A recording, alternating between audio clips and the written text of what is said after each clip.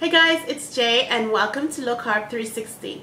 Okay, so I'm introducing a new segment to the Low Carb 360 show, and that's where I do how-to videos. So today is one of those videos. Today I'm going to show you how to make homemade almond milk. Regular milk is higher in carb. So I'm going to show you how quick and easy it is to make homemade almond milk, and it's so delicious. Let's get started.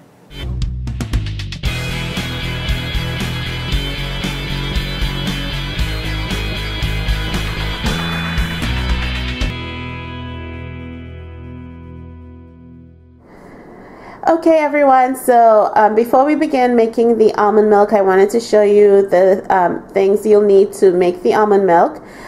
You'll need, of course, a high-powered blender, and I'm using my Vitamix. I'm also going to be using raw almonds. Now, I purchased my almonds at the local Indian store. I found that they had the best price for raw almonds. You can also purchase them online. I find it to be a little pricey online, so the best place that I found raw almonds was at the local Indian store.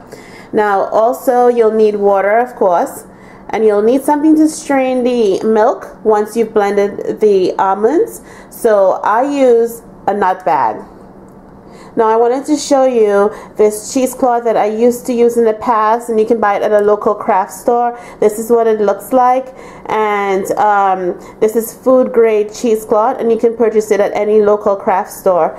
But I bought a nut bag so that I can reuse this bag. Okay, so let's get started. Okay, so here are the almonds that we soaked overnight, and what I did was I rinsed it twice in water, and now we're going to start making the almond milk.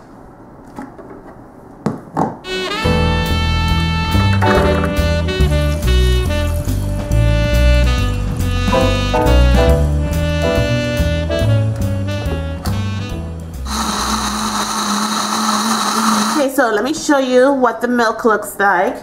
It's nice and creamy, and that's what it looks like. Now we're going to separate the solids from the milk.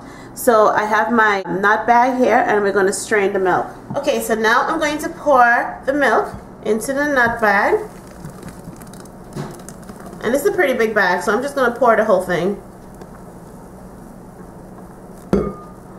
Okay, and now I'm going to strain,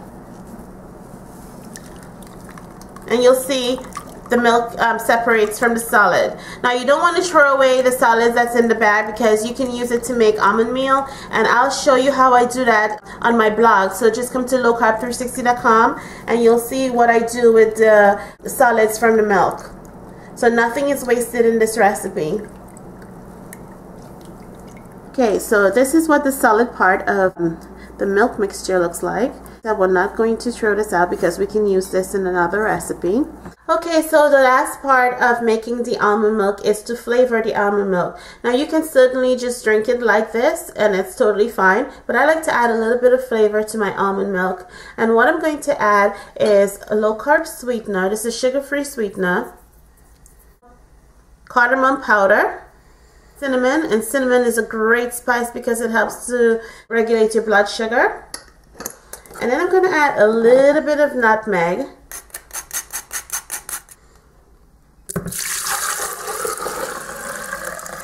Okay, so now I'm going to just give this a quick blend, just to incorporate all the spices with the milk.